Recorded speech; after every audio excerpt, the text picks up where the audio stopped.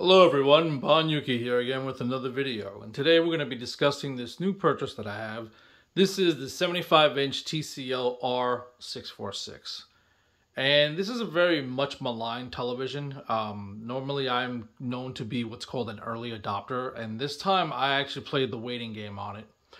I have reviewed the TCL R635, which is now upstairs, and these two TVs are very similar, but they did make some changes. The 646, the biggest thing that they've made, from what I can tell, is they actually fixed the mini LED algorithm, and it actually behaves much, much better than the TCL R635. On the 635, sometimes you would see a black background, and you would see anything bright, there would be a blooming around the object. It was, I thought it was typical for LCD, and I pretty much just left it be. I was like, well, that's what it is, that's what it is. And the TV itself, aside from that, was fine. The input lag was a little on the higher side. It was around 23 millisecond. So you had a situation where, you know, it's a decent TV. It only had HDMI 2.0 bandwidth. It did support HDMI VRR, which was nice, but you can only do 120 Hertz VRR at 1440p.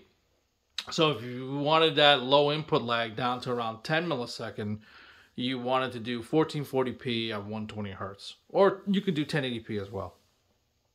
With this television, it now, out of the 4 inputs, it has 2 HDMI 2.1s. And now you can do your 4K 120 Hertz. And not only do they allow you to have more bandwidth, but they were able to reduce the input lag much further. So in what testing is, you get about 13 to 14 millisecond now at 60 Hertz. And you get a very, very low 5 to 6 millisecond in 120 Hertz. So that's much better now. And it's pretty good. So right now I'm just showcasing Streets of Rage 2 for the Sega Mega Drive, and because this TV is so much brighter than last year's model, I believe this one peaks out about 15 to 1600 nits depending on your picture mode. But like I said, because this one is so bright, I can now put on these filters that people laud using the MiSTer. And right now I'm using the MiSTer FPGA, which is right down there, and I'll tell you what settings I have on right now. Basically, I'm running in the 1080p mode because 1440p on this, it does work, but sometimes it loses sync depending on the core. For instance, Sega Genesis works fine, Super Nintendo works fine, Nintendo works fine. But something like arcadey, like CPS2 core, loses sync altogether. So for this demonstration, I'm just going to stick to the 1080p mode. But this is what I use. I use Nearest Neighbor, scanline 000 with brightness on 50 for the adaptive. I leave scan filter alone, but then I use CRT simulation for the gamma, and I use Aperture Grill 1 for the shadow mask, and this looks incredible. I had a buddy come over last night, and he was like, this is like a baby OLED, and in a way, it kind of is. I mean, right now, I'm looking at the screen of Mr. X's Facade, and believe me, I looked at the screen hundreds of times on different LCDs, and this is by far the best it's ever seen. The reason why I finally picked up this television is because it was getting decent reviews now, and it had a lot of bugs. That was the reason why I held off on it. This TV came out late last year, and it was maligned, with, like I said, with a lot of issues. It was so bad that Best Buy actually pulled its run off.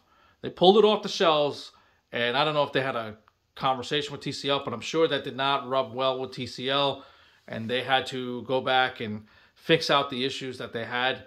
Thankfully, it was all in software, so even people who did own the TV, they didn't have to send it back for a replacement. They just had to wait for these firmware updates. And I could say that after getting this TV on Father's Day, it now works pretty much what I expect it to be. So the Google TV stuff is fine. I mean, if you like Google TV, there is an option to not have to use the Google TV, which is great.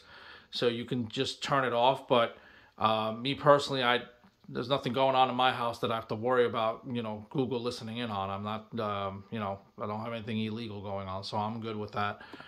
But Yeah, this TV is very nice. The price when it first came out last year was a whopping $17.99, or it might have been $18.99. And with its contrast ratio being 8,001, I thought it was funny. It was like, well, it's an $1,800 TV for 18,000 contrast ratio. And but now, if you were going to buy it now, I picked up this TV from Best Buy on Father's Day, which was a couple days ago, for $12.99. So it had a $500 price drop, which is nice. It is more in line with what I paid for my R635. I think my R635 paid like $13.50 or $14.50. So this one's even cheaper than that one that I bought last year. And if you had a choice between the two, some people really, really like Roku. But in terms of image quality, this thing blows the doors off the R635. Like, I would tell you right now, this scene right here, they would be blooming down where the city is. Like, that part would have like a little white outline on its sides. Like right here, you'd see like a little, it would get a little lighter. Whereas here, it's just totally black. And the slot mask and everything comes through. You can see it. It makes it have a higher definition when it comes to these scan lines. The TV has pretty decent motion blur. I mean, it's not an OLED. Let's not kid ourselves here. And it's definitely not even close to a CRT or a plasma. But it is very good for LCD. It's one of the things that really struck my eye when we were playing that Shinobi 3 on the Sega Genesis, or, you know, the MiSTer FPGA on the Genesis core. And it worked pretty well. So this is a very good TV. The input lag is now low. You can get it at a decent price. Matter of fact, I think it's probably the best price to performance television right now. The 2022 models won't be out for another few months, and when they do, they'll probably be coming out at a premium anyway due to chip shortages and whatnot. So if you have them in the market for a TV, this one's its issues are now gone, thankfully. So it is now a safe purchase. It's just $1,300 for a 75-inch. I don't think you're going to be able to beat that for a long time. So if you guys have any questions or comments, please hit me up. I'll try to help you as much as you can. For those who want the Roku version, understand it is an HDMI 2.0 television, and basically you get a lot worse image IQ. Even though they're both mini LED, this one actually feels like a mini LED and what it's supposed to be. This is what I expected out of mini LED when they first announced it, and it definitely looks like it. So if you guys want want OLED type black, but don't want to deal with burn-in, here you go. You don't get the motion, but you get pretty close to black, and it looks incredible. Anyway, guys, catch you later.